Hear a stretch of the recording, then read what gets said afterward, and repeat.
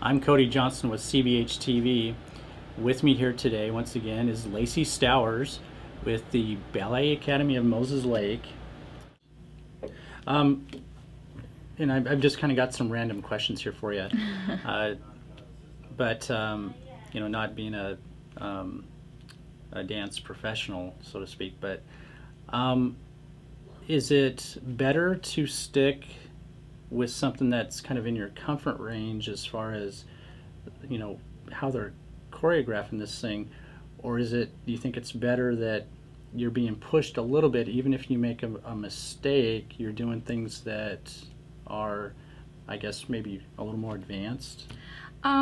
Yeah, you always want to see the dancer being pushed a little bit. I mean, you want to feel like there is a challenge. You need to let America know that this is not something that they're used to, but not too much to where They look really bad. They look, yeah, extremely bad. So you really need to find that happy balance of what steps to give them that are just hard enough that they can pull it off and not, you know, either get hurt or look like they're a newbie up there. Yeah. So it's a challenge.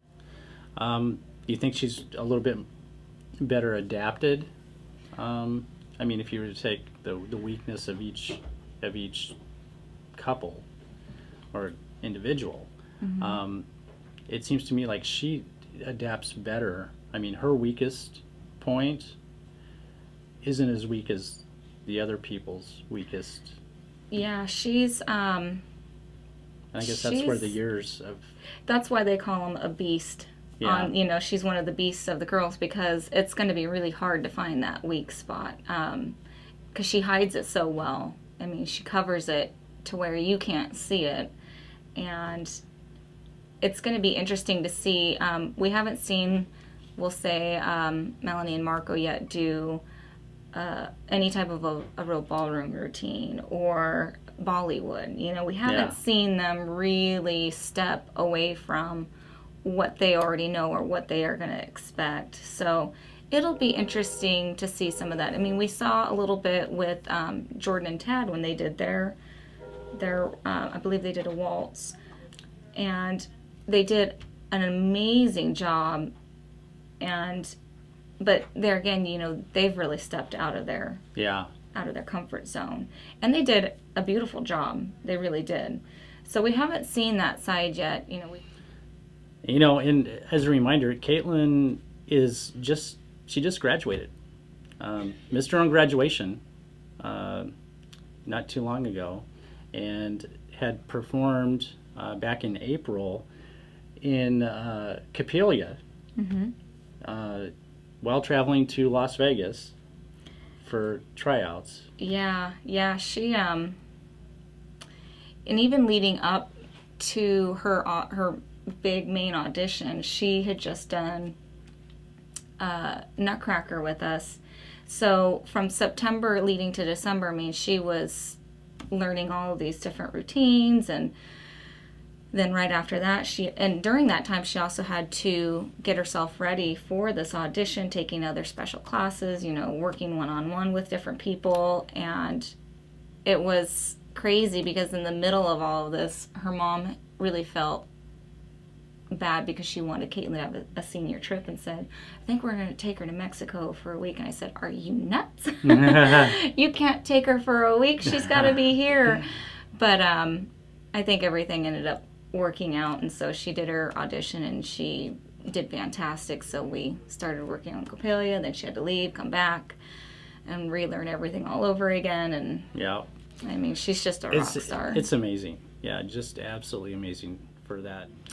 And can people pick up a copy of your DVD down there too? Yes, absolutely. You can get a copy of Coppelia down at the Ballet Academy if you give me a call. I can meet you down there. They're $25 a piece, and it's a great show to watch. Yeah, it is. We've only shown you, you know, short clips, but I've watched most of it.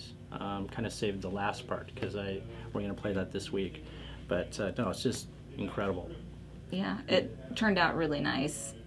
Yeah, so. Even from the smallest all the way up to your more experienced dancers, it just was incredible. It must have been terrific to watch it live. It was. It's hard as a teacher because you're backstage going, don't mess up, or I hope her toe is okay. So, but I mean, I've sat in the audience before, and it's breathtaking. So yeah, the kids work so hard, and you can tell too. Yeah.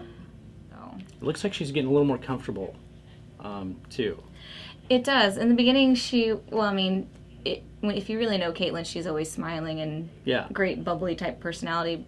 But it was hard because if you don't know her and you see her on a camera, you think not that she's being fake, but that she's in front of a camera, so you know you get very excited. Yeah.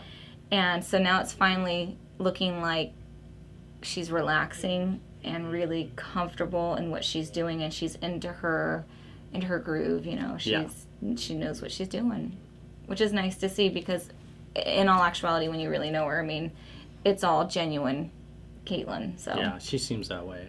She is. I cannot imagine a more perfect person, really. I mean, it's hard to not love her. I mean, she's pretty. She got amazing grades. Yeah. You know, it's like it's hard to find something wrong with that child. So I can't remember. Does she have brothers or sisters? She's got a brother and she has a half sister. Okay, they probably don't like her very much. Actually, no, they love her. That's why I said I have a hard time finding anything wrong with that girl. Wow. Even when she was dancing in class, you know, most of the kids, you start sweating, you smell bad. She would always smell good. Yeah. I was like, how does this possible? I don't get it. Oh, that's funny. So, you know, as a reminder, the show is every Wednesday at 8 o'clock. When the show starts, you can vote online at fox.com/dance. You can vote up to 50 times on the website. And then when Caitlyn performs, they'll have a phone number listed, and a text number listed. And you can either call or text after the show to vote.